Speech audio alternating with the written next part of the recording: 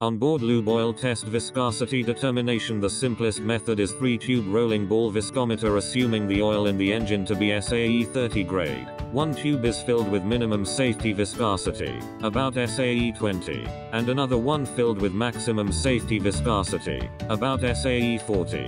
The last tube is to be filled with test sample. All tubes are placed in a bucket of warm water until the oils are at the same temperature. The 3 tubes then mounted on a tilted board and inverted. An internal hollow ball in each tube then rises to the surface. If the time taken in the test sample is between that of the lower and upper limit oils, the oil is fit for further use. If not, it must be replaced. Insoluble content. A drop of sample oil is released from a given height onto a special filter paper. Compare this ULT with the known varying insoluble content. The upper limit for straight mineral oil is 1% to 1.5%, and for detergent dispersant oil is 5%. Water and other contaminants. A known amount of sample oil in the test tube is heated and must be shaken while doing so. If there is no cracking, the oil is dry. If there is slightly cracking, the oil having a trace of water. If there is a heavily crackling, the oil is heavily diluted with water. Acidity alkalinity determination. Acidity is tested by extracting the acids from the sample by means of shaking with a known amount of distilled water. The acidic extract is then placed on a watch glass with an indicator solution of known strength.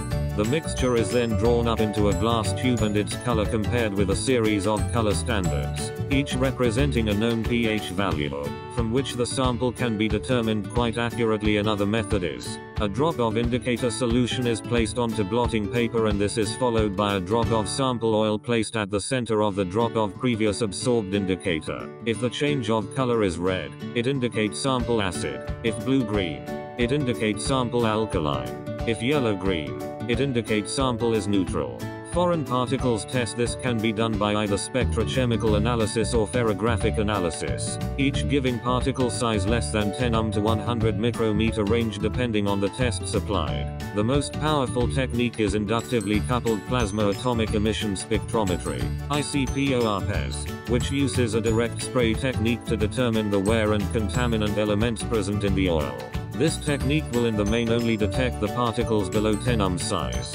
In ferrographic test, the sample is thinned first with some solvents and allowed to pass slowly down a slide surrounded by powerful magnetic field. Then it is examined by special microscope with red and green filters under lights. The shape of the particles is used to identify the source of the wear debris. The advanced ferrography method was added to the PFA, progressive fast analysis program, where all samples pass through the combination of 2 machines, a particle quantifier, PQ, and a rotary particle depositor, RPD. These test measures the induced magnetic moment of debris as deposited on a substrate or contained within a specific volume of liquid. These machines provide accurate test by rotating the metal particles and then separating into 3 different sizes. These 3 bands of particles are examined by very powerful microscope to determine the type of materials and shape. If more detailed examination is necessary, the debris may be subjected to a scanning electron microscope. Short test. Ferrography method. Presence of tin, lead, bronze, copper and aluminium. From bush and bearings. Presence of chromium, piston rings, iron moving parts, vanadium, fuel oil, sodium, fuel oil and seawater, manganese, valve and gears, silicon, fuel oil additives and dirt. Presence of silver from bearings. Contamination limits. Specific gravity change 5%. Contamination fuel oil 0.5%. Contamination of water 0.2%. Carbon content 1%. Total acid number changes. If lube oil is contaminated with seawater, when some oil is contaminated with SW. Find sources of leakage. Maybe from lube oil cooler during main engine stoppage and rectified. In port or while main engine is stopped. Transfer contaminated oil through purifier or transfer pump into renovating tank. Settled for at least 24 hours at about 60 degrees Celsius, and water and sludge drained out periodically. Oil passed through purifier at 78 degrees Celsius with optimum efficiency, and pumped back to renovating tank. When sump tank is empty, interior cleaned and examined. Purified oil sent to laboratory and tested. During this time, new oil should be used. Oil should be reused. If lab results recommended that it is fit for further use. Straight mineral oil, 3% water washed. Additive oil, 1% water washed. Causes: condensation of water vapor within the crankcase, leakage from the cooling water system for cylinder or piston, leakage from the sump tank heating steam pulse. Effects: reduce cooling efficiency, increase the acid formation in trunk-type piston engine, can cause corrosion on MC parts, microbial degradation, reduce load carrying capacity, reduce lube oil properties, anti-BN of oil, form sludge due to emulsification. Remedies: proper purification with minimum throughput, batch purification if heavy contamination, maximum allowable percent of water in lube oil for crosshead engine. 0.2% is satisfactory if water content exceeds 0.5 to 1.0%. Immediate action should be taken if 1%. Engine can be damaged for trunk-type engine. 0.1% is satisfactory if 0.5%.